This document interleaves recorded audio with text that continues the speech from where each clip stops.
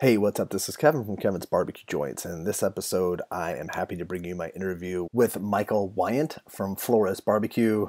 The way it looks when you look at his last name, it looks like why not, but it's Wyont. Previously in Whitney, Texas, and now they're going to be opening up shop in Fort Worth.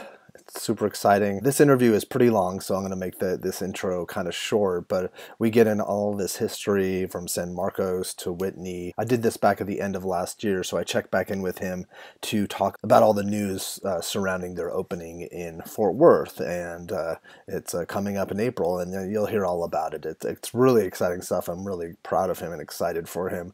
One thing I did want you to note, at the middle to end of this interview, we talk about his menu, and we get into what he puts into his tortillas, and it is a spectacular idea, and it just sounds so good, and I'm assuming that he's going to continue doing that at his new location. So sit back, enjoy this interview. Thank you, Michael, for taking the time. And as always, I am stoked to have the Smoke Sheet as a sponsor of this podcast.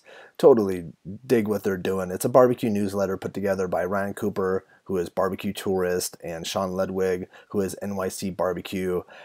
It comes to you once a week, and it's chock full of tons of news and information. It's not something that someone just slapped together and put a bunch of news in to set off. There's really good stuff in there, and there's things that I didn't know, and I feel like I try to stay on top of everything. So it's really great. It's something that you will scroll through and read everything, and then there's also links to cool podcasts that are out, new YouTube stuff that's out. There's a recipe of a week, and then there's also links to all of the new events that are coming out, barbecue events. And as I mentioned before, I always feel like I'm last to know on these events, or I write down somewhere that there's an event coming, and then I miss it, and I feel terrible. So this way you don't miss out on events. Just go to barbecuenewsletter.com. That's bbqnewsletter.com. Sign up. Simple. Get it every week. You'd definitely be stoked too that you're getting it. Thanks so much. And if you are digging these, please subscribe. That way you won't miss out on any episode. There's a lot of episodes, and I try to pump them out as quickly as possible. I'm really trying to cover as much ground as I can with as many interesting people as possible. So please subscribe. Also comment below. Let me know what you're thinking of these. That helps me get a barometer as to how they're doing, and also if there's anybody that you'd like to see me check out. Also, I have a website at kevinsbbqjoints.com with lots more content and cool stuff. Enjoy this. Good morning, Michael. How you doing? Doing pretty good. How about yourself? Doing well. What's a typical day? I like to ask. Like, what's a typical day for you? I know it's the holiday time, so it's probably a little different. Well, right now we're taking a break until the beginning of the year, but we just finished Christmas, obviously, and it was just nuts. I mean, the whole week, we were selling out in an hour and a half. Because everybody does, nobody puts in their pre-orders, and so they come and get in line, and then kind of they want 6 pounds of brisket, 8 pounds of brisket. Briskets go pretty quick when they're buying that much. Yeah, I was talking to a number of people that went to Texas, and they said that people were ordering entire briskets in front of them in line for places. Oh, yeah, definitely. Yeah, and we had a bunch of pre-orders for whole briskets, and we did turkey breasts and whole hams. We didn't do whole turkeys because they're kind of a pain. They're good once a year for Thanksgiving, but they're kind of a pain to do because they're I'm curious, when you do a whole ham, are you doing like a spiral ham, or are you No, so what we do is when I was working at Sam's Club, we had these, what they're called, carving hams. They're made by Wright, the same that make Wright bacon. I don't know if you ever had that. Yeah. They do. It's like a pre-smoked turkey, a ham, but we re-smoke it with the post oak, so it gets more of that smoky flavor. Oh, cool. And then it renders the fat on top, so it's really, really good. But the good thing about them is that you don't have to deal with a bone or anything, and they're super easy to slice because they're all just one piece. There's no bone or anything to hassle with. So that's perfect. That sounds awesome. It's really, they're really easy, but they're really great, and we always make at least a couple extra for us. That's no, I can imagine, and that's something too. If you're not from an area like in Texas, chances are, if you're listening to this not from Texas, you don't know about that. That's not something that here we have honey baked ham, and we'll have places like that, but no one's really smoking ham at barbecue places here. Yeah, and I'm not a big fan of sweet hams, like, the honey glazed or whatever. I'm Yeah. just not. So I like just a regular old smoked ham, and then these come out really well. So That's awesome. Well, how did you get started? It was from what I've read and what I've heard. You started in San Marcos, right? And were you yeah, barbecuing as a kid? Were you doing that as a family thing? yeah. So not necessarily as a family thing. Of course, my grandfather, my uncles, my dad, they all cook, grilling or barbecuing, Yeah, yeah. kind of stuff. But really, I grew up in San Marcos, so we would take, I wouldn't say weekly pilgrimages, but probably bi-weekly or at least once a month to Lockhart. Okay. The family would go, and we would get a big, they don't have trays, but it would be like a big piece of butcher paper Mm-hmm. wrapped, there's a bunch of barbecue wrapped up in it, and we'd set it on the table and, kind of all have at it, family style. That's so great too. We don't have that too. Yeah, it's it's an experience that I think it's really hard to achieve nowadays for sure, because people don't necessarily understand the family style concept. Mm-hmm. It's getting better for sure, but especially with like Franklin and stuff like that, people kind of get it. But back when we went, it's just what everybody did around here, or around San Marcos. That's what everybody did, and all the surrounding areas around Lockhart. But do you go? Were there a certain restaurant you went to there, or did you go to all three? Yeah, we would go to Kreitz. Kreitz, okay. Kreitz was always our go-to, but it was in the original building where Smitty's is now. Oh wow, back then. That's where yeah. So I was a little kid. Yeah. That's class. That's cool. Not many people could say they did that. Yeah, exactly. And so you got that experience. And actually, my favorite time of year to go was this time of year. When it's cooler, because obviously, waiting in line by the fires gets pretty hot. But just when it's cold outside and you walk in and the fire warms you up, and the smells and everything is just a wonderful. It just takes me back to those times. But do you have a chance to? You're pretty far from it. Like, do you ever get a chance to go back down there? Yeah. And actually, I've become kind of friends with Roy, because his son-in-law is actually a good friend of mine. We actually worked at Sam's together. It's kind of a small world, but yeah. So every time I go down, I try to stop by and say hi. And it's been at least 20 minutes just talking to Roy in the office. You're gonna get real special treatment down there now. So that's really cool. And what a special guy he is too. Yeah, and he's. I mean, just talking to him and all the things you worry about in barbecue as a young guy, you kind of see in him. He's like, yeah, you kind of have to let those things go. And he's a wealth of knowledge, of course, but just a great all-around guy. Like you said, he's seen it all. So he's seen exactly. like different dips and waves. Yeah. Yeah. And he's always very welcoming, and him and I have something in common. Is like, at first we're pretty shy people, just by nature, and I am for sure. And so he said that it took him a long time to come out of his shell, to actually be able to take pictures. But I always thought he was a mean guy, growing up as a kid. I kind of thought he was gruff and kind of, yeah. Yeah, he always had a scowl on his face, and it turns out it's just because he didn't know how to talk to people, because it just wasn't a thing. Even back then, it wasn't a thing like it is now. Everybody wants to meet the pitmaster and all that. It wasn't like that back then. It was kind of like they just stayed to themselves and did their job. Yeah, I know it's not like it's kind of off topic, but it's interesting how different it is now. How people do want to take photos with the cook or the pitmaster, and it's like a celebrity thing. And like the fact that I'm interviewing you and you have a barbecue place, this was unheard of 20 years ago or something. Oh yeah, for sure. But it's really cool because then people like myself that might not have the marketing budget that some have, we have another outlet to get our name out. Yeah, and I think it's fun for people to see what you look like, to hear your story, to hear your voice, and then that way when they do eat your food or talk to you, they can say, hey, I heard you talk about blah blah blah. You talked about a wagon when you were a kid. Like, it's just something stupid. It makes it connect. I think it helps the connection, and for me, it gives me a chance to, like, selfishly to meet you now before I visit you, so that way at least we've met before, and I know more about your stuff. Yeah. And I think barbecue people are a lot more normal than people maybe think they are. For sure. Like everybody that I've met in the barbecue world is really down. Pretty much. I mean, there's exceptions, but pretty much everybody's down to earth. Most of them are, yeah. Are more than willing to take time if they have the time to talk, and really, because most of us enjoy what we're doing enough that we want to go meet other people that have the same interests. For sure. And so, customers that come in that have that same common interest, it's cool to hear their stories and stuff like that. Without a doubt. Okay, let's jump back to, so when did you said you were working, was it Sam's Club you said? So San Marcos is where I'm from. That's Yeah. where we kind of started the story as a kid. I was probably 11 or 12. I started messing around with brisket, Okay. actually, just because, going to Kreitz, I always noticed that there was something different than what my family was doing in the backyard. It just, it was just, we rarely had brisket unless we went to Kreitz. Like Easter, maybe somebody would try a brisket or something like that. But usually it was like chicken or ribs or. That's a little intimidating for a lot of people too. Oh yeah, for sure. That's kind of where it started, is like me noticing that there was something different. And so once I realized that, I was like, I want to be able to do that. That's something that I really want to learn to do. Wow, young age.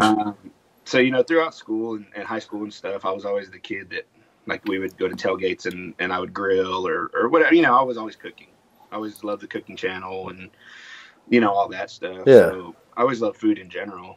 So after high school, I wasn't a good school person, I guess. I was smart, but I didn't ever apply myself because nothing interested me. So one day a guy from one of the culinary schools, Glory Cordon Bleu in Austin, came in like as a recruiter kind of thing, and I said, well, I guess that's another path I could take, So I ended up going to culinary school right out of high school. In hindsight, I don't know, that was the best move. I probably could have gotten the same knowledge just working in a lot of restaurants, but it's what happened. And you probably got some technique that maybe you wouldn't have. Yeah, definitely technique is a great way of putting it, because that's all they're all about is technique, and I use it in everyday applications. After that, I worked at a few restaurants, Mexican restaurants and a few others. And then I ended up at Sam's Club.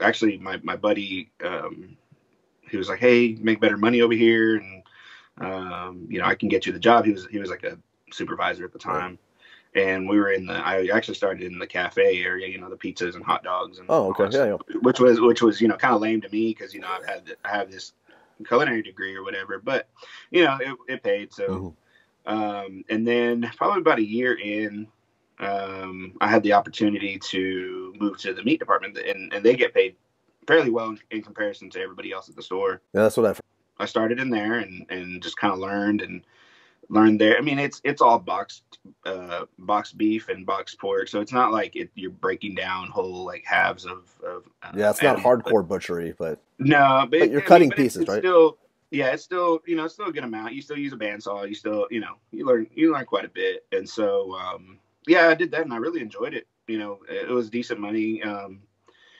I really enjoyed it for the most part. Like every job, there's some parts that suck, but But it was a really good job. And then about 4 years doing that, I got to the point where I was teaching veterans how to package stuff right and cut right, and I wasn't really learning anything anymore. And so I'm the kind of person, when you get stagnant, I just don't really want to be in that situation. So I was at a cook-off. I would do cook-offs, kind of to scratch that itch. Did you have a small offset? We had an offset that I actually, it was kind of a mess. I bought it. It was really just an old tank with some half-ass welds, and it was barely considered a barbecue pit, I would say. But it was at the right price, which was like, I don't know, like $300-400, and it was on a trailer made out of like a bed frame or something. Anyways, it was a really real piece of junk, and luckily at the time my girlfriend's dad, was now my father-in-law.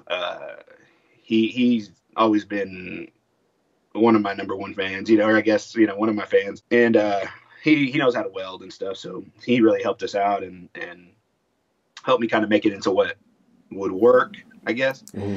And so that's what we started off doing cook-offs with. It was nothing special. It was like I think maybe a 150-gallon propane tank with a square box. Yeah, stacked, just kind of, very, very basic, but we did okay doing the cook-offs. Like, how often are there cook-offs for people that might not know? Are there cook-offs? Oh, man, often?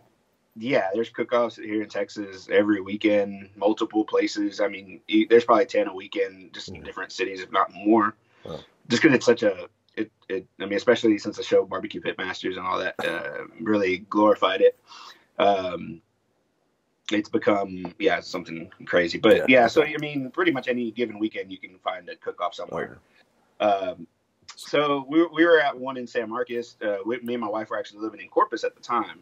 I was working at Sam's Club in Corpus. I transferred down there. She was going to A&M Corpus. Okay. So we always tried to find cook-offs near where we either lived or family lived. That way we didn't have to get a hotel or anything like that. So we did one in San Marcos, and Kent Black happened to be at this cook-off at the time. And he came by the tent and tried the food, tried my barbecue. And he was like, "Hey, well, I'm going to be opening up a spot here in San Marcos. Kent Black's, and we're going to need pit masters. Are you interested in a job?" I said, "Well, at first I didn't really. I mean, we lived in Corpus. I was like, probably not, but I was like, I just kind of entertained the idea. So yeah, maybe we'll see." And so we got back to Corpus, and me and my wife started talking, and we're just like, well. She was like, "Do you want to do it?" And I said, "Yeah, I mean, I can, I guess. I would like to get in the barbecue business, but we live here. How am I going to commute from Corpus to San Marcos? It's a good 3-hour distance." So we talked about it more and more, and finally, she said, "I can do the rest of my schooling online," because she was going for her second bachelor, so she could finish the rest of it online. It wasn't anything crazy like she had to be there in Corpus. And so I interviewed for it. I got the job, and we moved back to San Marcos, actually New Braunfels. We ended up in New Braunfels, which is right close to San Marcos. And so I started working at Kent's. No, actually, I started at Black's, original Black's, to kind of train. Well, that makes sense. With the other pit guys and stuff. And then once San Marcos opened, we moved over there. I don't know how long I worked there, maybe a year there in San Marcos. And it just, without going into great detail, it wasn't working out as far as the people I worked with and stuff like that. But so I tried to quit. They didn't really want me to quit. And so they offered me a little bit more money, and a Monday through Friday, 5 a.m. to like 2:30 gig. And I said, well, I can do that. That's definitely, in the restaurant business, you don't get weekends. And no, they're basically offering me weekends and my kind of hours. I've always been an early bird. So anyway, I go back there, and I worked there for about another year. And long story short, I mean, it was a great experience. I got to experience a lot more than I would have ever experienced. You probably learned a lot, yeah. Yeah, and the thing is I know probably a lot of people are going to take away that I learned everything I know from Black's, and I think the main thing I learned from Black's is making sausage, because that's what I did a lot of the time, is make sausage, and the barbecue part of it, I really knew everything that they were doing and the pits that they were using. It wasn't the way that I wanted to do it. So when I would do stuff on my own, I was like, I want to open my own place so I can do it my way, And they have, I haven't been to the San Marcos location. Do they have the similar pits to the Lockhart location? Yeah, they have the same kind of pits, both offsets and rotisseries. Okay. But so like, I don't really care for the rotisseries. Mm-hmm. I think that's one of my big issues was. There's nothing wrong with them. People love them, but I just don't feel like you get the same, especially on the briskets, and that you don't get the same smoke flavor. Mm-hmm. And I'm not saying you don't get smoke flavor. I'm saying you get a cleaner flavor from using an offset. Gotcha. In my opinion. Mm-hmm. That's why I was just like, it's not what I want to do. It's great. It works for them. That's awesome. But there's something more that I want to do. Gotcha. Be a little bit more on the craft side of it. And don't get me wrong. I'm not talking bad about the family or anything like that. It doesn't sound like you are. They're a great family, and they took care of me when I told them that I wanted to go off on my own, they, Kent sat me down, and I think they were going to try to offer me a little bit more money to stay, but he knew I was serious, and he said, well, I wish you all the luck in the world. And we had a baby coming at the time. So, he's like, you're kind of, taking a big risk right now, but that's fine. If that's what you feel like you need to do, then, we wish you luck, and, do your thing. Where did you get your offset at that time? So we had found some pits that, and there's multiple people that make pits that look like the one that I got. Mm-hmm. They're out of Alabama, and I think they must be a kit or something that people buy and then weld together, and then they resell them. That makes sense, because they look all the same. It's like the one I got it from was FMD Outdoors, but there's HBT smokers, and there's a few others that Greasy Hill smokers. They all look the same. Interesting. So it was actually a reverse flow, but it had the capacity that I thought I needed. Mm-hmm. And so that was kind of a risk getting the reverse flow, because I'd never used a reverse flow. It was always, just kind of conventional offsets mm-hmm. or rotisseries that I'd use. So I bought it, and it ended up being really, really great. I mean, I don't really care for reverse flows because of the plate that runs through. I don't know if you've ever used the reverse. I haven't. I've seen them, and I've talked to some people that. Yeah, there's a plate that runs down the length of the pit, probably about three quarters of the way down. That runs underneath your grates, and then the heat runs under that, comes up and comes back out the stack, which is at the same end of the fire. Yeah, above the firebox. So, so all of your drippings, they fall down onto that plate, and you can kind of get some bitter flavor. So you have to clean that constantly and make sure your fire doesn't get too hot, because you'll definitely get some flare ups or some. It's just kind of a hassle. I did it, and it worked for what I needed, and I made it work. But I definitely like the conventional offsets. But there's people that are using them that are doing great, like Evie Mays. Yeah, exactly. Yeah. They have. I think they exclusively use reverse flows, and they do awesome. So. And that's what he's building, because that's what he's comfortable with. Yeah, exactly. That's what it's all about. What works for you. Interesting. So at that, you got that from Alabama, and then mm-hmm. where did you find a specific location that you thought was going to work out? I found a location that we could afford. So really the whole time I was working at Black's, I was kind of working on doing my own thing, and we actually got a trailer.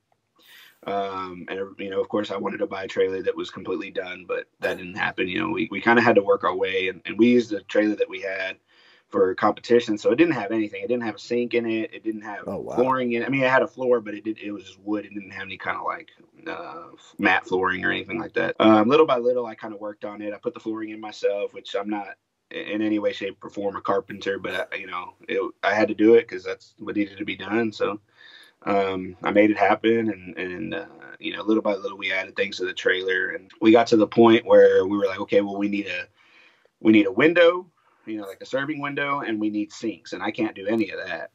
So of course we didn't have a great deal of extra cash laying around, so we were just trying to figure out how we were going to get this done. And so my wife said, well, we can sell my cows that are out at my parents', and then we can use that money. And I was like, well, I don't know, that's always a good reserve to have. But so we ended up doing it. We sold cows to finish out our food. How many cows did she have? I think like 2 or 3. Okay. So I mean, we're talking about I think like $2,500 maybe, something like that. You're the first person I've talked to that's had to sell cows for their barbecue joint. Yeah, and it's kind of a funny story, sell cows to sell cows, So we did that, and then we finally finished the trailer. That's when I told them at Black's that I was going to do my own thing. And a buddy of mine that I worked at at Sam's and got him a job at Black's had a barbecue place at one time at a location. It's just like an old rundown bar that is not open. It's just so we would use the parking lot. Okay. And it's kind of out of town, so it's out of the city limits, so you don't have as many restrictions, which was easier. And the rent was $50 a week. Oh, wow. So to park a trailer there, and that's not too bad. No.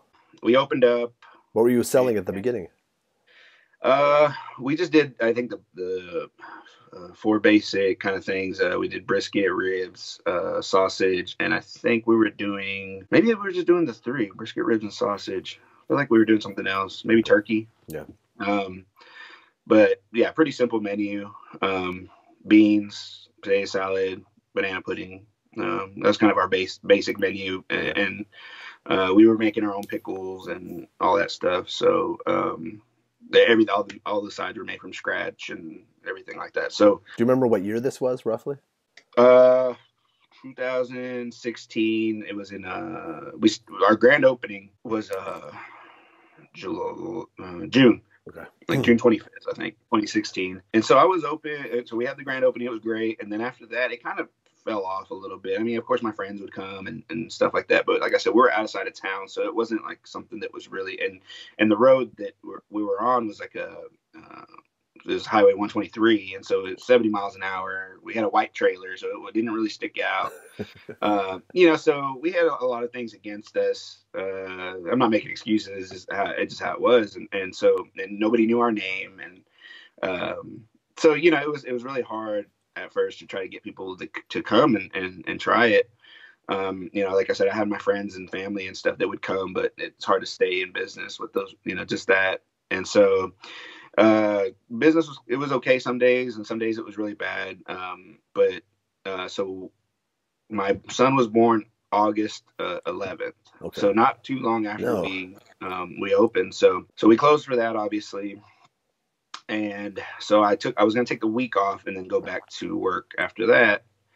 And so about a week after he was born, I tried going back to the trailer, and I could just see. We went to Sam's Club, me and my wife and our new son, and we were buying everything, and I could just see the look on my wife's face, like, what am I going to do when you're gone, kind of thing. And so I said, do you want me to do this or not? Because I was about to spend, I think like probably $1,000 at Sam's for my next week of product, and she said, I just don't think you should do it. So we had to walk through the store and put everything back. And then we sat down and we were just talking about, what are we going to do?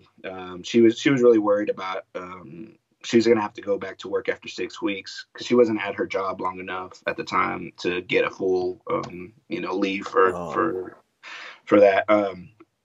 So she was going to have to go back to work at 6 weeks. I was going to be in the food trailer. So my mom at the time was working. So, and that's really the only family that we had that could help watch our son. So we didn't really know what we were going to do. And so we started talking to Haley's parents. That's my wife, Haley. We started talking to her parents, and they said, well, why don't y'all move to Whitney? Y'all have the food trailer's mobile. At the time, her mom wasn't working. She was like, I can watch Nolan. Nolan's our son. I can watch Nolan. And then Haley's great grandmother, which she's pretty young for a great grandmother, she also helps out too. So, we talked about it, and I said, yeah, why not? I mean, we're mobile, so I mean, there's really, nothing is stopping us, and all the regulations we had to follow in Guadalupe County transferred over to Hill County because it's all business. So really, there was nothing that was really too hard, other than getting a city permit here in Whitney, which is like $90 for every 120 days. So, and Whitney is south of Fort Worth and Dallas, right? Yeah, a little bit south west, yeah. I think okay. Yeah, so yeah, so we moved to Whitney. I think in November of 16. So this is a very short timeline. Yeah. And no, it was before that. It was we opened up October 28th. Okay. In Whitney.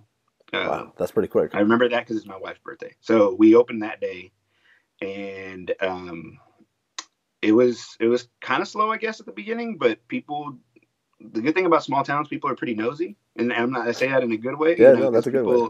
People are like, well, what is that? What is that? What is that? And people start talking, and people try the barbecue, and they love it, and then they tell other people. And my wife pretty much knows everybody in town too, or her family, somebody in her family does, because it's a small town, so everybody knows everybody, kind of thing. So it was a little bit easier to get word out about our barbecue, and then obviously, yeah, it was just kind of a whirlwind once Daniel Vaughn came. So How far off did he? Because he was probably scouting out at that time. Yeah, so October we opened.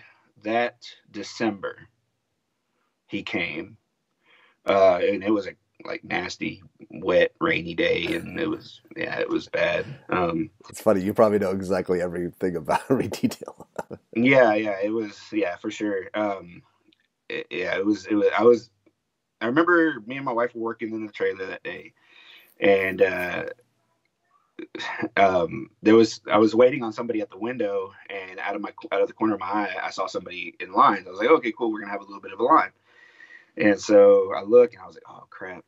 And I told my wife, I said, Daniel Vaughn is here. She's like, who's that? I said, he's uh, the barbecue editor for Texas Monthly, and she goes, "Oh, okay." So, I'm a nervous wreck, pretty much, just because not Daniel's a great person, and he's not like intimidating necessarily, but what he represents is pretty Hmm. intimidating. And so, we served him, and uh, he ate, and then he came back up to the window and introduced himself formally, and he said, "Do you mind if I do a little bit of an interview?" So he put his phone on the shelf of the window, and we didn't have anybody else that day. It was, like I said, it was a nasty day. Not many people were coming out to eat barbecue at a food trailer. Hmm.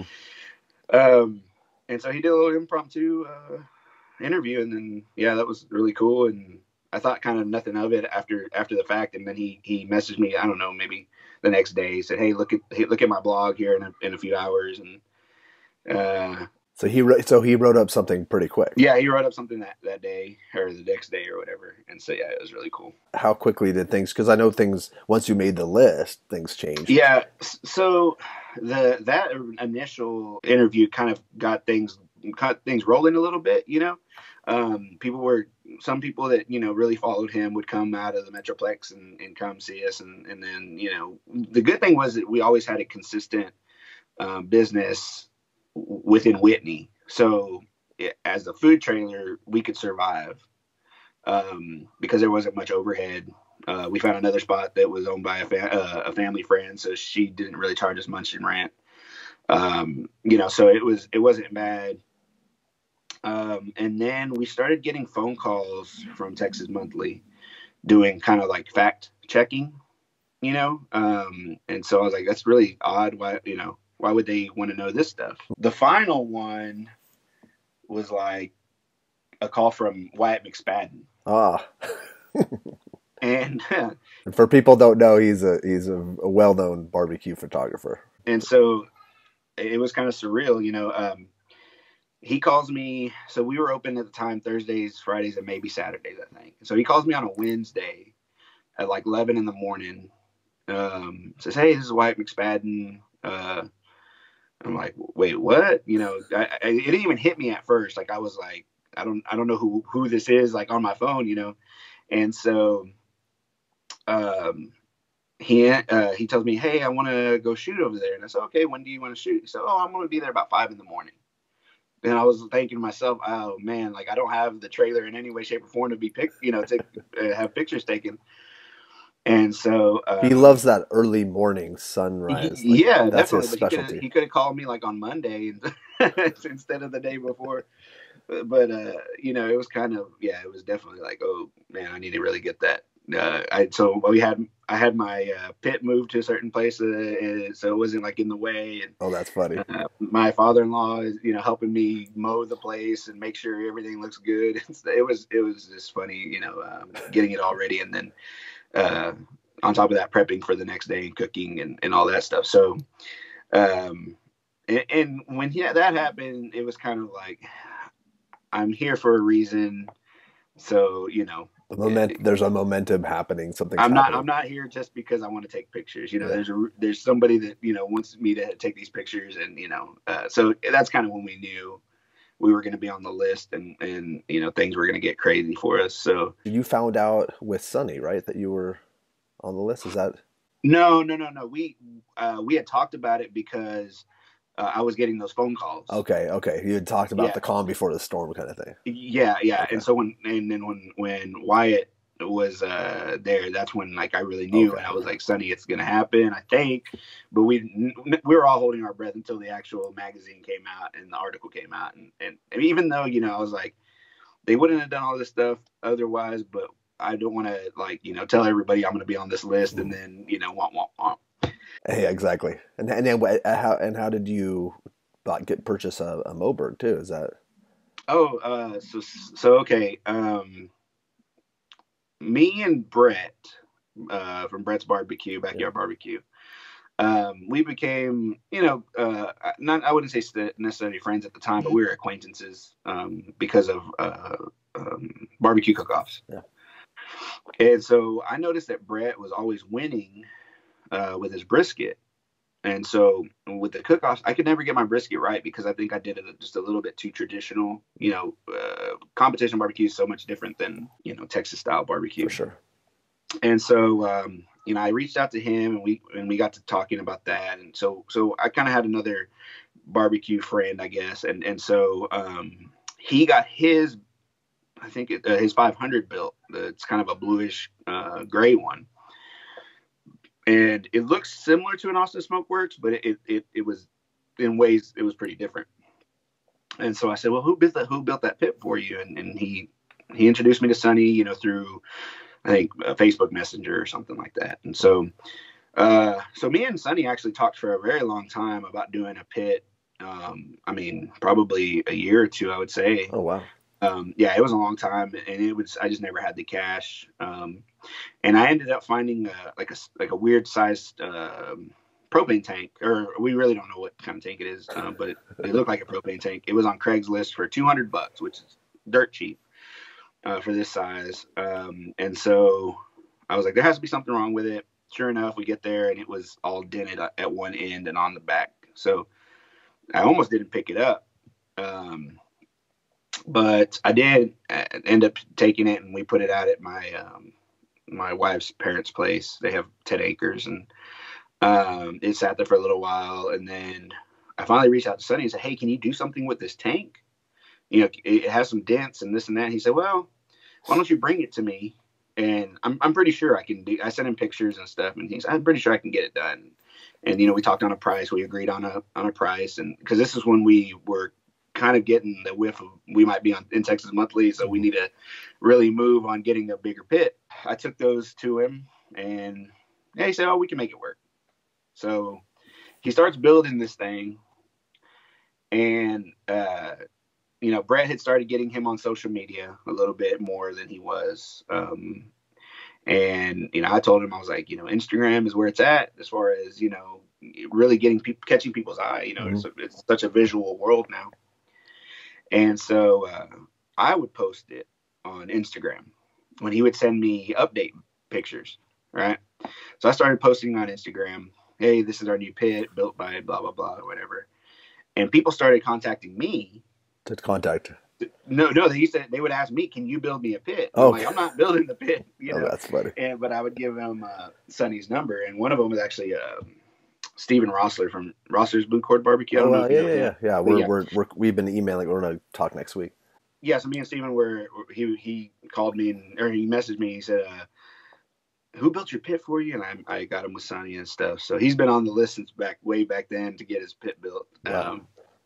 So yeah, I've actually met people just through Sonny's pits and stuff like that. So it's really cool. But yeah, so I actually have the first commercial Moberg smoker. That's what I thought. Brett has the first like one that he built like on a trailer, and he used it for comps, but I was the first one to use them at a restaurant. Was that completed prior to the magazine coming out? Yes, like the week before. We had a festival, the Pints in the Park in Waco, which is probably about 45 minutes out. That's from where we're at in Whitney. And so I wanted it for that. And then the list was going to come out. That was on a Saturday, and the list was going to come out on Monday. So yeah, we got it just before that. So we got it just in time. What was that like when the list came out? Well, we ended up being, I can't remember why, but we were closed for the week that it actually came out. But then, so people were calling us, like, why are you not open? Blah, blah, blah, blah, blah. So we actually were moving spots. That's what it was. We were moving spots where we had the trailer. We were moving to a spot that had a building on the property that we were going to renovate over time. Mm-hmm. Well, when we moved to that property, we didn't realize that it turns into a swamp, like when it rains. And so, of course, the first week we're open over there, it's raining. And so there was some parking that wasn't underwater, but the majority of where we were going to have people park was underwater. Oh. So people are parking on the side of the highway, Highway 22 here in Whitney, which is the busiest road here in Whitney. People come from like a couple of towns, bigger towns, through Whitney. So it's pretty dangerous to have people parking on the side and crossing over. Oh. And I was like, nah, we have to do something else. This isn't going to work. I don't want somebody to get killed over barbecue. That's just stupid. So luckily at the time there was a building available that, at first the owner didn't want to rent it to us for what we could afford, but as he saw our popularity growing, I think he realized there was potential for us to buy the building or whatever. And so, he ended up making me a deal to have a kind of an increasing rent, as our business got bigger, and that way we could get it started. Makes sense.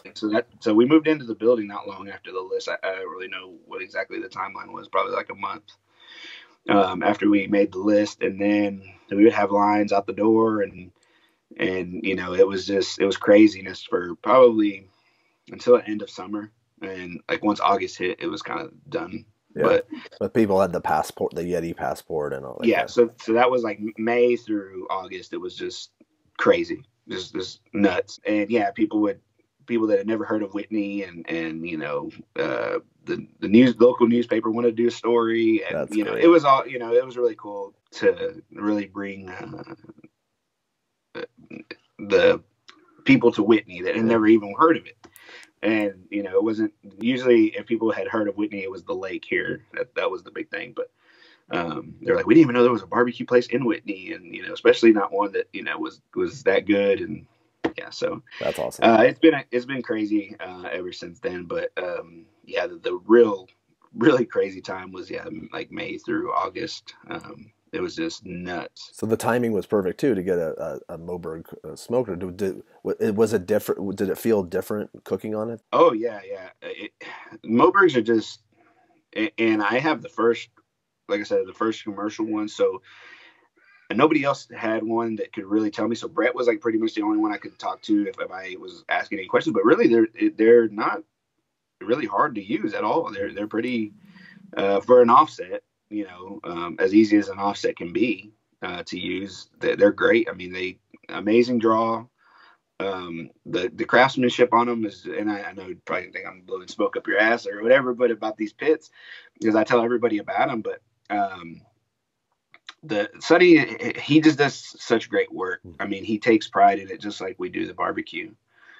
Well, if people follow his Instagram, you could see close-ups of the welds, and he does take the time. Yeah, I mean, he grinds everything to make it look perfect, and his welds are beautiful as they are, but then like on the edges of his firebox, he makes them look very smooth, and the gaps on the doors are almost non-existent. Just the lines are straight. Really, there's no stitch welding. You just everything that, and for the price, I mean, I know there's people that do cheaper pits, but I feel like you see them and you can tell that love is not there. Their skill is there, but the love is not there. Right. I think that's what makes the difference, and I'm not taking anything away from any other pit builders, but Sonny, he's a special person. No, and I had the pleasure. You might have seen the interview. Talking to him for an hour was one of the greatest things I did this year, because he's such a kind human. He's a good guy. Yeah, definitely. No, he's a very special person. We've become good buddies, and I was actually texting him this morning, and I was gonna go see him this afternoon. I'm headed to San Marcos, and I was gonna stop in Dripping Springs to see him, but he's actually up in Fort Worth, so not Fort Worth, up in Grapevine. So I don't get to see him. I was looking forward to that, but The thing is like I think I mess up his schedule anyways, because once I show up at his shop, we're talking for about an hour or two. Yeah, definitely. So Puts him a little behind. I keep him from his tight schedule. So let's talk about where you are right now and what you're serving right now, what people could expect in the hours too. Yeah. So right now we're in Whitney. We're open Thursday through Sunday. Okay. Thursday, Friday, Saturday we're open 11 to 4 and all times they might change if we sell out early. Yeah. It doesn't always happen, but it happens. And then Sunday is 11 to 2. Okay. So just a real short day just for our little church crowd that we get. And then, some out of town folks. Right now we're serving kind of not basic menu, but we're serving brisket, ribs, sausage, turkey, chicken. We make our own sausage in-house. We make a regular and a jalapeno cheese on a regular basis. Sometimes we change it up and throw a different kind of sausage in. I was going to ask you. The one thing that we're doing a little bit different, or not the one thing, but one of the things that we're doing a little bit different, we do carnitas on Friday. We started that a while back. So good. And, people have really gone crazy over that. I always loved carnitas growing up, and this is kind of a mix-up of ways to do it, because Valentina's does a great carnita, but it's more like a pulled. And it's great, like I said, but I wanted to be different. Gotcha. I purposely wanted to be different. I didn't want to replicate anything that Miguel's doing, because his barbecue is amazing. One of my favorite places. But anyways, so we did these carnitas, and originally we were using the trimmings from our ribs. Because it was something we weren't using much of, and so we would throw some of it in sausage, some of it would go into these carnitas. And as they gained popularity, we started using a certain part of the pork butt. I don't want to give it away, but we use a certain part of the pork butt that we cut off before we season them to make pulled pork. And we save those up for Friday. So we use it all on Friday. Gotcha. And that's our day that we do carnitas. We started making our own homemade flour tortillas. I was going to ask you, is that an everyday thing? That is an everyday thing, but there's a very limited supply, because me and one other person at the restaurant actually make the dough, and I make the dough balls. So on top of barbecuing all the meats, I have to spend about 30 minutes just balling up these tortillas, which is a lot of time. It's labor intensive, yeah. So we do about 120 tortillas a day, which isn't much, 10 dozen, but their quality. And really the story about those is that was almost out of necessity for myself, because being San Marcos, you're between Austin and San Antonio. So really, like, if you don't have a good homemade tortilla, you're pretty irrelevant in the Tex-Mex world. And then, so I grew up eating my grandma's and certain restaurants that always had great flour tortillas. So when I moved here to Whitney, it's not so important. It's all country folks, not a huge Hispanic population. So you can get away with store-bought, and you just grill them and they kind of look like they're homemade. But I definitely knew the difference, and so I started playing with my grandma's recipe, trying to get it right. And so rolling them out was always the hard part. And so once I got a tortilla press, that kind of changed the game, and we started making them, and we were using a Crisco originally as the lard in it. But then we started rendering down brisket fat.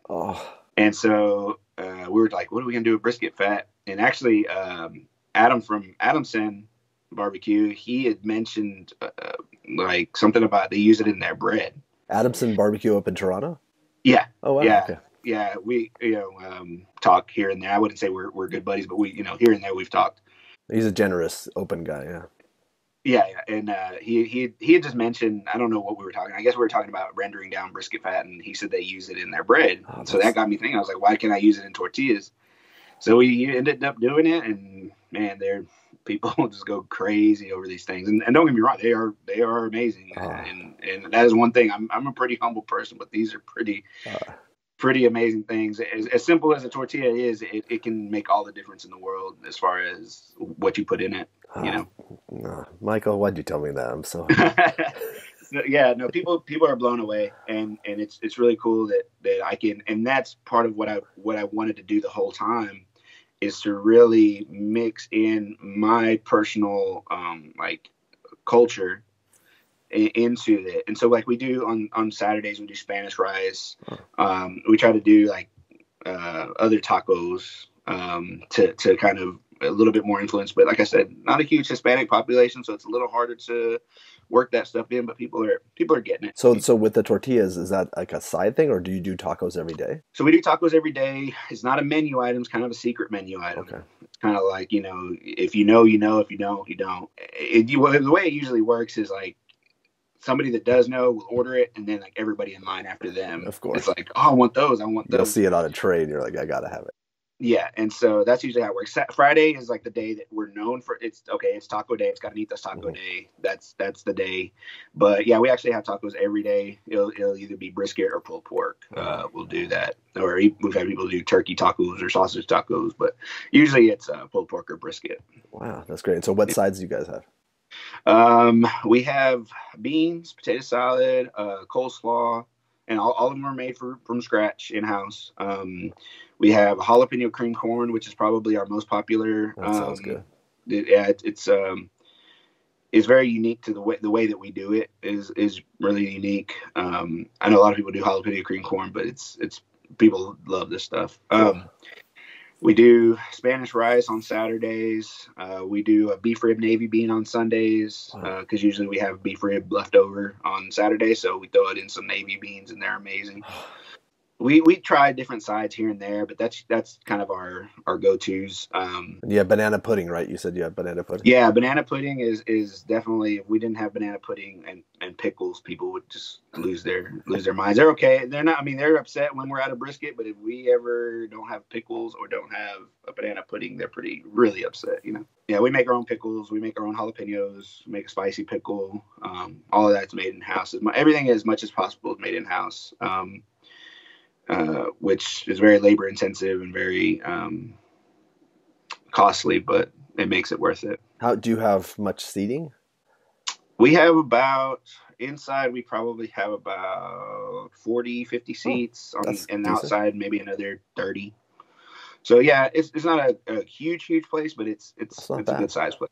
Yeah, it works for what we need it for, but yeah, no, it's really cool. And being in Whitney is also just it's kind of hard because people there's no reason really to go through Whitney unless you're coming here to eat barbecue, and so when people make road trips they have to make special like stops here, but then once they have it they make a reason to come out here. It's worth it, and it sounds worth it, and for good barbecue it's worth it. It's definitely worth it. Yeah. I agree. I mean, I'm a barbecue nut myself. So what's your last name is pronounced how? So my last name is Wyont. Wyont. Wyont, like Wyont, but if the O was an A, Wyont. Okay. Wyont. Okay. So the Flores name comes from my mother. That's my mother's maiden name. Okay, good. That's what my question was. Yeah. Yeah. So that's where that comes from. A lot of people are like, well, "Are you Mr. Flores?" I'm like, "Well, no," but and I explain, and they're okay, I get it. But that's the family that I grew up around. Mostly is my mother's family, and at the time that we were talking about opening the restaurant, there was some stuff going on. My uncle had been diagnosed with ALS at the time. My grandma was getting older, and but also, I mean, on top of all that stuff, my family's it was a pretty well-known family in San Marcos, especially back in the 70s and 80s. My grandfather was actually mayor of San Marcos at one time in the 70s. And so we had pretty deep roots in San Marcos. And so with all of those factors, it just kind of made sense. And it also keeps me striving for excellence because I'm very proud of that name and I want to honor that name for sure. Wow, that's so great. What an interesting story. Honestly, I did not know a lot of pieces of that story. So that's yeah. And that's I mean, anybody that's come to the restaurant and will sit with me and talk to me and wants to know, I've told them that same thing. And it's really it's been a crazy ride and especially on the days that I'm really down and things aren't great, because everything you see on Instagram for everybody is the good days. Of course. But the bad days don't get shown as much, and there are a lot of bad days, especially as a small business owner, just because that's how business is, The great times are great, bad times can be bad, but what keeps me going is my family, first of all. My wife and my son, but just knowing that I need to honor that name and make sure that the quality stays great and customer service stays great, and all of that in combination, because it's not just the food. It's how you treat people and the experience that they have at your restaurant. I not agree. just the food, but how your employees treat them, and did they feel like they're at home? Because that's the feel that I want them to feel. I want them to feel comfortable. I want them to feel like this is my family. We have so many regulars that they're like family. We know their name, know by name, and they come. There's one guy, his name's Jerry. He comes in every single day that we're open. And he's missed since the beginning in the trailer. He's missed probably 4 days. That's amazing. And when he does miss, he lets us know, and he takes some, so he'll have some, at home or wherever they're going on vacation or whatever. He'll take it with him, so he makes sure he gets his fix every day. He's your biggest fan. That's amazing. Yeah, no, he's a great guy. But we have so many customers like that are just super fans of us, and it's just a really great feeling to, I make barbecue for a living, but it almost like you're not changing lives, but you're touching people's lives. You're adding to them. You're a part of it. So it's really cool. And just because for those slow days that maybe people can come, how far away are you from Dallas and Fort Worth and other cities in Austin? So Austin, we're probably about an hour and a half, 2 hours, okay. not too horribly far. Okay. We're really close to Fort Worth. It may be about 45 minutes to an hour. Okay. Dallas, about an hour and 15, depending on what part of Dallas. So not too terribly far from anywhere. And there's some good sized cities, Burleson, Waco, that are a little bit closer, that are pretty big places where people live, I guess. Yeah. So if people are doing like a barbecue concentrations, that's what concentrations. Yeah, my head's a little cloudy today too. Allergies are so if people are making barbecue runs, it's kind of perfect to come through. Yeah, definitely. And people, they'll hit us. There's one in Crescent, which is barbecue on the Brazos. Mm-hmm. And there's one in Waxahachie. I think is it? This is horrible that I don't know. Top 5 maybe, mm-hmm. or something like that. Yeah, I think that's called. It's in. The reason I don't know is because I never get to go out and eat barbecue. That's sad. But yeah, so they'll say, oh, we're doing this trip, and it's always usually that trip. Very rarely is it any other trip, unless they're just coming to see us exclusively, or they're headed up to Fort Worth or Dallas. Yeah. So. But if you're flying in for business, it's an easy, and you're open at 11 o'clock from Thursday to mm-hmm. Sunday, right? Yeah, no, it's really once people realize our hours and realize where we are, they're like, oh, it's really not that far.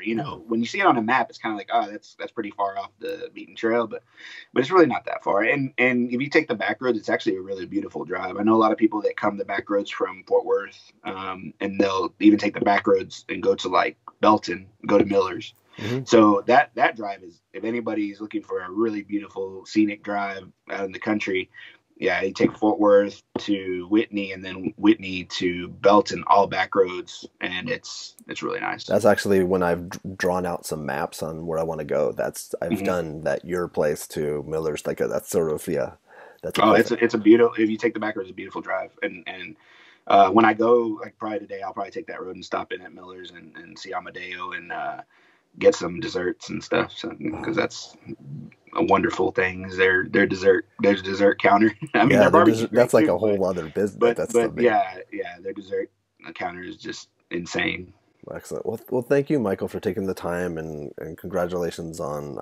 I haven't spoken to you since you made the list, so it was a little while back. But on all your success now, and I hope that people from this and just in general watching you and learning more about you want to visit you and meet you and eat your food. Yeah, and we have some pretty big things planned for 2019. I'm not going to give too much away, but we have some big things that we're working on for 2019. That I think is going to be an exciting time for Flores Barbecue. So, because I don't want to give too much away, but just keep that in mind. Stay tuned. Follow your Instagram. Mm-hmm, exactly. Well, good morning again, Michael. How you doing? How's it going, Kevin? It's going well. I guess it's a little bit has happened since our last interview, and I've taken a little time to edit it. So I wanted to give people a little bit of a heads up as to what's on the horizon, the immediate horizon. What's going on? Well, we decided to move to Fort Worth, the business itself. So that's, I mean, kind of a really big move for us, and we'll be in a really cool part of town. It's gonna be a really cool project to work on. That's kind of what I alluded to last time when we were talking, but I couldn't really put out the details because nothing was concrete at that time. So, what's the time frame for this? So we just closed February 3rd here in Whitney. So we'll be working on getting equipment out of here, selling certain equipment that we have.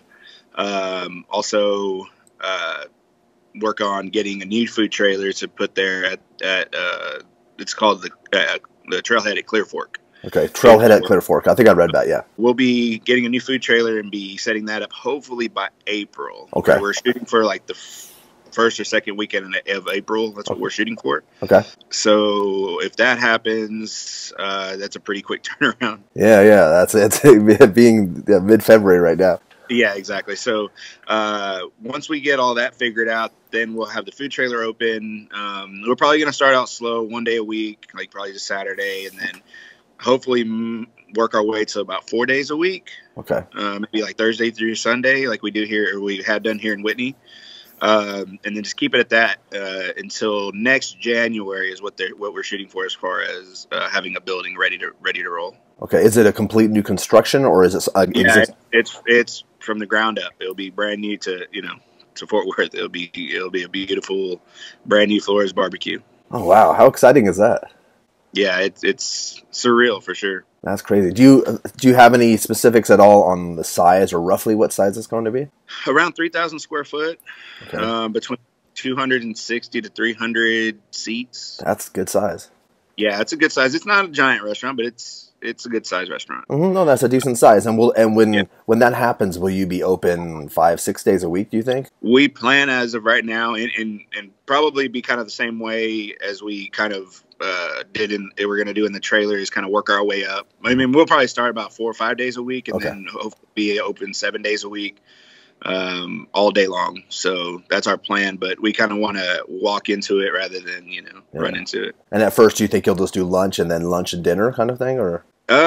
We're not real sure. Probably just kind of see where the run out or the sellout point is, and just kind of keep pushing that until we can make enough for lunch and dinner, and then even do some breakfast. Are you gonna have to get? Do you have to get any more smokers because of this, or? Yeah, we're gonna get a couple more 1,000-gallon. So I have a 1,000-gallon smoker here in Whitney, which we're gonna take over there. My 750 that I have currently is going to be kind of our catering / special events pit, because it's on a trailer and it has a top on it and everything already. So that makes sense. That deal. And then so we're going to order 2 more 1,000 gallons from Sonny Moberg. And then I believe we're probably going to be putting an oiler in for like our skinny meats, meaning like ribs and turkey and like that. Just really that's more so like, it takes up a smaller footprint, and those meats I'm not as a purist about. Like brisket. Like I told the investors and everybody else, I was like, I'm not sacrificing the brisket. It has to be on an offset. So yeah, no, that's great. And it makes sense. A lot other people are doing that same method where they're using the oiler for those skinny meats. Yeah, exactly. And it's working out great, and they're making fantastic food. That's how exciting and how crazy. Will you have to move to make this work, or? Well, from our house right now, it's right at an hour's drive. Okay. So it's not terribly far. I mean, and that's just distance. There's no traffic. Yeah. That's a pretty drive, probably. It's not too bad. I'm probably going to commute for a good while. But we're planning on getting a small apartment over there so I can just have a place to crash, the few hours that I get to sleep or whatever. But yeah, for the most part, I'm gonna be commuting at least for the time being, and while we're in the trailer and stuff like that. And then once we're probably gonna look at it a little bit closer once we open the brick and mortar, because that's gonna be a lot more hours. A lot more different hours. Yeah, that'll make a lot more me needing to be in Fort Worth. So, and the investors they're tied to Lambert's, right? Yeah, Lou Lambert is part of it. Some of the developers there. I mean, I don't want to give too specific. Specific on it, but yeah, Lou Lambert, his restaurant group is what's kind of the driving force behind the design of the kitchens and helping with menu and stuff like that. Well, I'm the one that's coming up with. I'm creating the menu, of course, and it's going to be a lot of, well, pretty much all of our same things that we have now, as far as meats and sides, but we're going to add some sides, add more Tex-Mex into it, more tacos, some live fire, direct heat cool. cooking. So we have a lot of big plans for it, but that's kind of all in my corner as far as like they give me free reign of whatever I want to do as far as food wise. They're just giving me guidance on how to do it on a big scale. I mean, it's going to be such a learning curve that I'm really fortunate to have the group of people that I have behind me, because I've done research on, Lou and stuff. And I mean, he has a great reputation, and I mean, he's just a wealth of knowledge. I'm really sharp guy. Yeah. Yeah. I'm really honored to work with him. And then he also has his right hand man, Chris, which is going to be basically our front of the house manager, GM.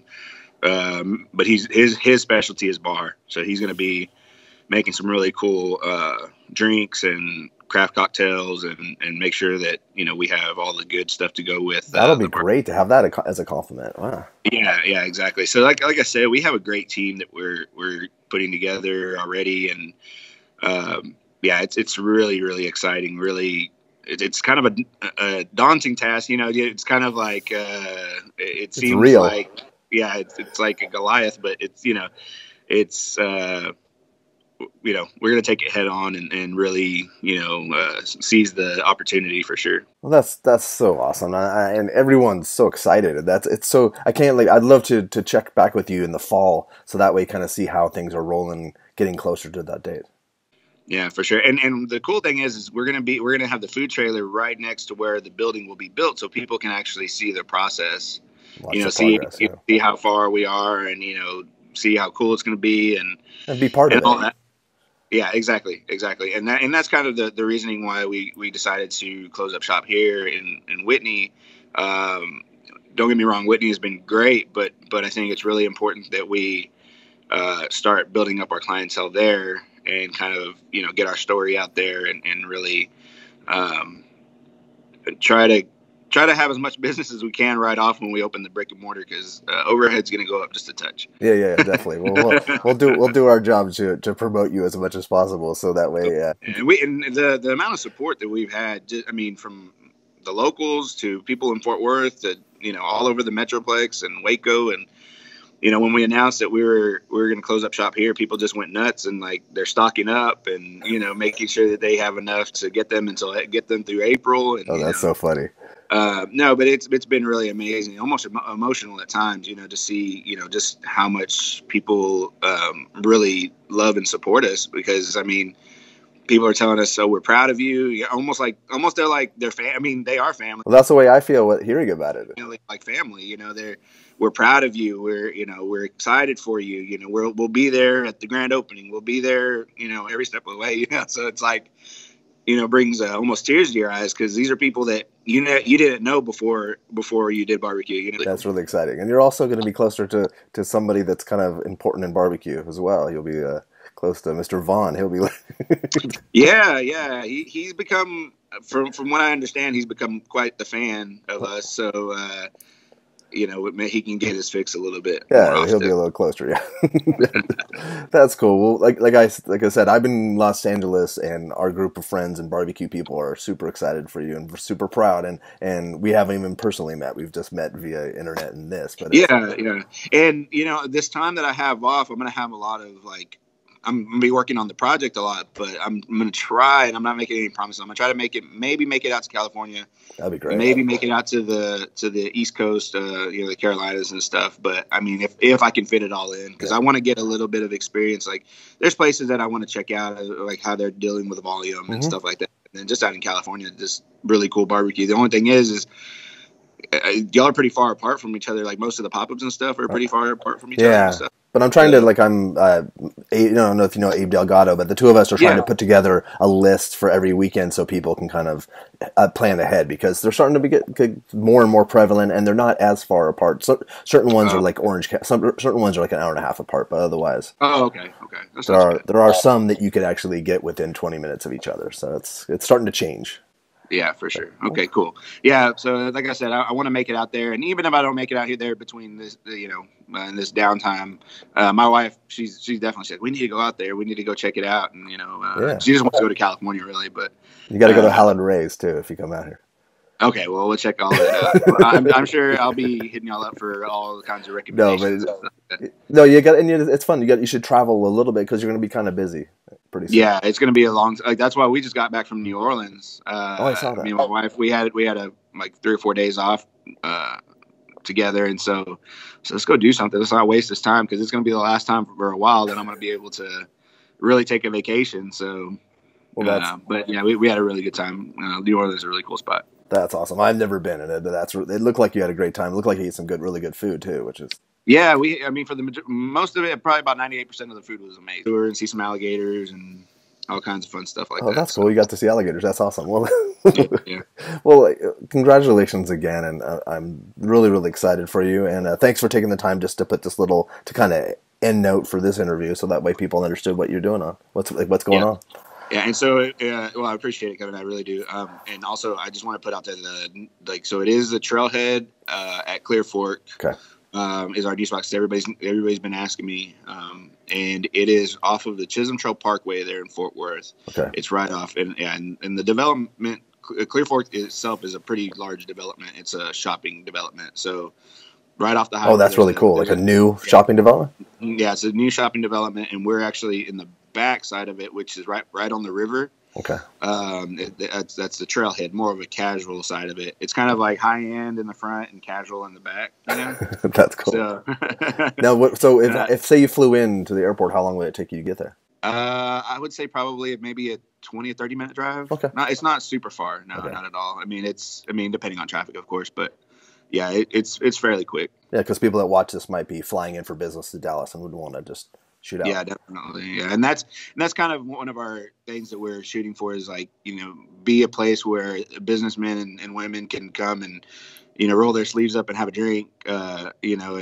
they have some downtime, So, and also just the general public, because that's why we want that feel of casual. We don't want it to be like stuffy or anything. Yeah. That sounds well. And I can't imagine you having a stuffy place, anyways. It doesn't make sense for me. Well, Alexa, we'll have a great week and enjoy your time in between here in April, and we'll keep following you. That's really cool. All right, thanks, Kevin. I appreciate it. Hey, have a great day.